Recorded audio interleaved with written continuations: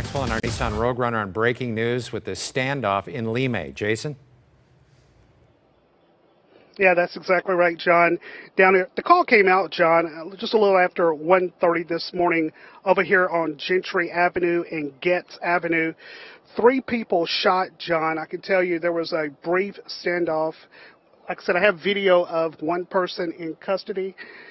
Like I said, that's all we know at this time. We don't know what led up to this shooting down here in South County, but we do know it started around a little after 1:30 this morning. 3 people shot on Gentry Avenue, Getz Avenue, and we do know that one person was in custody as of right now.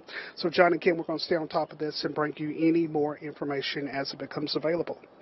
I'm Jason Maxwell in South County. Let's send it back to you.